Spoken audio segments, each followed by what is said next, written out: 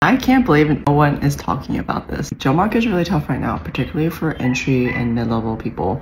So these are the 3 ways you're going to be able to get ahead of everyone else in order to get interviews. Give me 1 second, I just realized my lips are very crusty. Okay, what I'm about to explain has worked for my clients who have been able to get interviews over the past 6 months, and also for myself because I'm transitioning from software engineer to product manager. The first thing is related to your resume.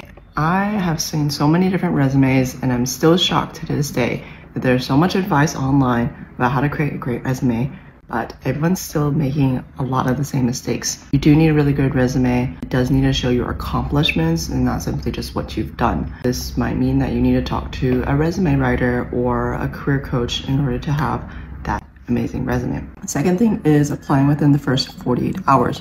There are literally hundreds of people applying to the same jobs these days. In order for you to even have a chance to get your resume read, you do need to apply as soon as possible. And then the last part, maybe the most important one, is related to having domain knowledge. So this is particularly advantageous if you have worked in a different industry before. If you are like changing careers, you can utilize the industry you used to work for to your advantage. This is how I've been able to get different interviews over the past few months. My application to interview rate is 15%.